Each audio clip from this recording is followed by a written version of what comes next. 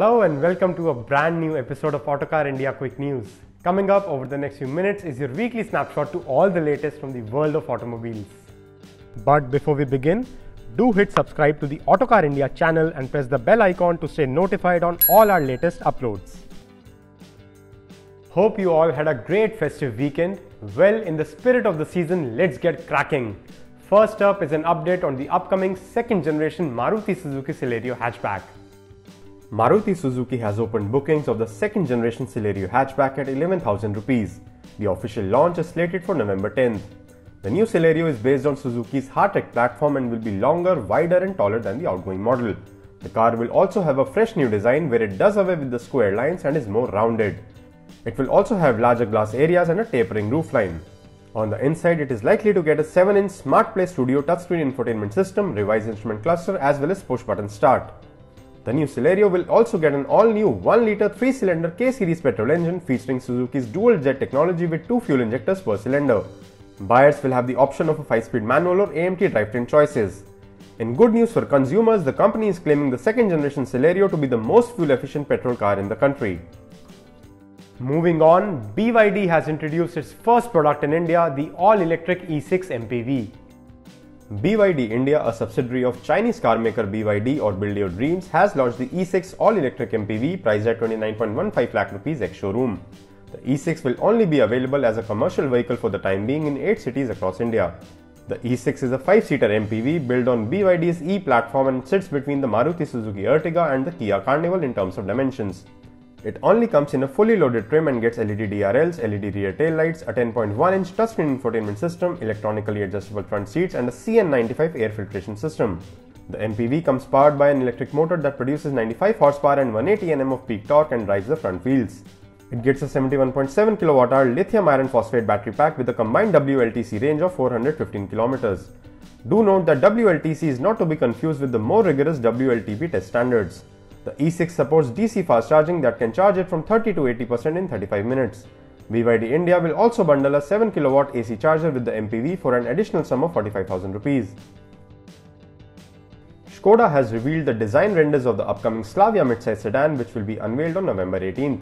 The Slavia is based on VW Group's MQB A0iN platform and sure looks stylish and sharp in these sketches. It will get a low front end with a wide hexagonal grille flanked by sleek LED L-shaped DRLs. This new sedan that will replace the Rapid wears a coupe-like silhouette with a gently sloping roofline that merges smoothly into the boot lid. There will be a modern set of alloy wheels with a twin 5-spoke pattern and the rear will be marked by Skoda's signature C-shaped taillights that extend into the boot.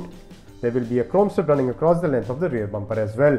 While interior of the Slavia is yet to be revealed, what we do know is that it will get 2 petrol-only TSI engine options. Doing duty will be a 115 horsepower 1-litre 3-cylinder unit and a 150 horsepower 1.5-litre 4-cylinder mill. Buyers can choose from a 6-speed manual, torque converter automatic and a 7-speed DSG transmission options. Higher up the sedan ladder, Audi has unveiled the updated version of its flagship, the A8. The A8 gets a subtle facelift for 2022 with a redesigned front end that now gets a wider grille with a bolder mesh pattern compared to the slatted design earlier. The air intakes at the edges of the bumper have also been slightly angled to make them appear more upright. Optional chrome and black exterior packages, however, have been carried over from the pre-facelift model. While Audi's digital matrix LED headlights continue to remain on offer, the updated A8 now gets digital OLED brake lights as standard. Additions on the inside are 2 10.1-inch infotainment screens at the rear, which are controlled by a touchscreen remote in the center armrest.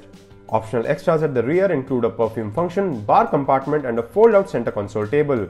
The refreshed A8 will get 40 driver assistance system features such as remote park assist and adaptive cruise control.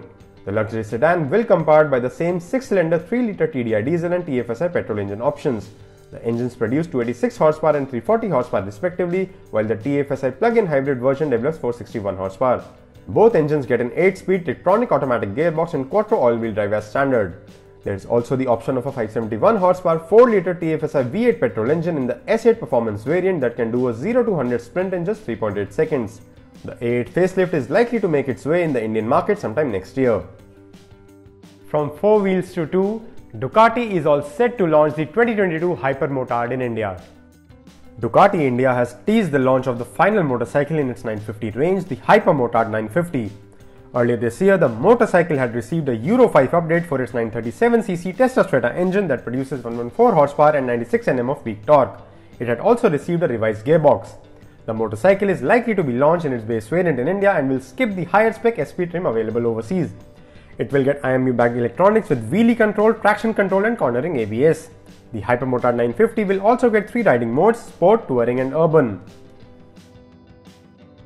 Ducati has launched a special edition of its Scrambler Desert Sled adventure motorcycle in India.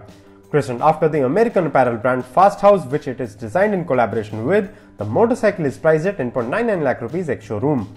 The Fasthouse looks cool in a unique paint scheme featuring an overall dark theme contrasted by bright red shade on the frame and yellow paint on the monoshock. It also gets a striped fuel tank and a mesh grille protecting the headlight. Other changes include a grippier seat, raised front mudguard and an extended rear fender. The Fasthouse is limited to 800 units globally and all units allocated for India have already been sold out. The bike is mechanically identical to the standard Desert Sled and comes powered by an 803cc air-cooled L2N engine that produces 73 horsepower and 66.2 Nm of peak torque. And if you're looking to buy an Ola scooter, you'll have to twiddle your thumbs a little bit more. Ola Electric has announced that it will delay the second purchase window of the S1 and S1 Pro electric scooters from November 1st to December 16th. The announcement comes just after Ola Electric failed to meet its commitment to commence deliveries in October. The S1 and S1 Pro were launched in August and Ola Electric says that it aims to focus on fulfilling existing orders before accepting new ones. The scooters are priced at 1 lakh and 1.3 lakh rupees ex-showroom respectively. And that's all the news we have this week. Thank you very much for watching. See you again next week with more news and more scoops from the exciting world of automobiles. Till then, keep enjoying Autocar India.